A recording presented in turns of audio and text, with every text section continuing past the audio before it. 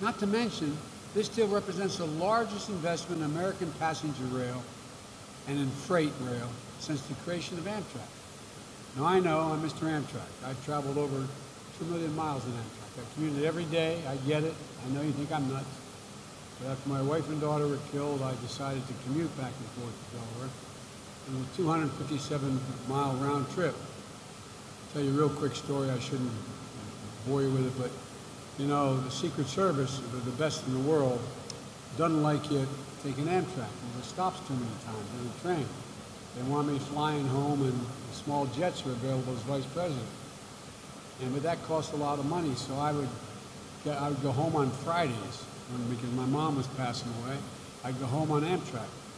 And they keep fastidious record of the miles you travel in an Air Force aircraft as president and vice president.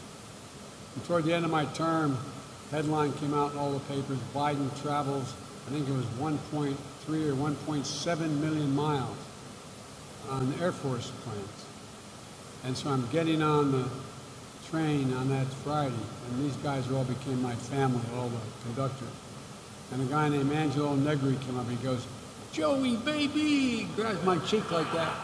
And I thought they were going to shoot him. I really did. I said, no. He's a friend. He's like, what the hell? And he said, "Big deal, Joey. 1 million, whatever it was, 300,000 miles.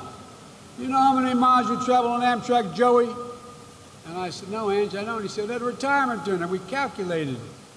We estimated 127 days a year, 250 miles back and forth, 36 years. Then as vice president, Joey, you travel more on Amtrak."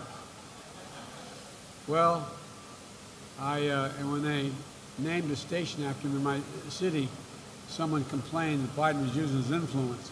I said, hell, they should name the whole Northeast Corridor after me, more than anybody else. But all kidding aside, studies show that you can get to your destination in the same amount of time or less on rail than you can by car. People will take rail.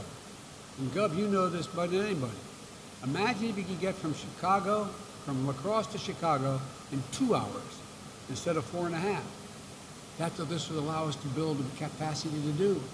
And besides, it would not only make your travel easier, I don't know why I'd go to Chicago, but you know, all kidding aside, it would reduce the largest source of pollution in America, vehicle travel. We're not just tinkering around the edges here. We're going to invest $66 billion in rail to eliminate backlogs, bring world-class rail service to areas outside the Northeast. Here in Wisconsin, we'll add new stops in Green Bay, Madison, and Eau Claire. This deal also makes the largest investment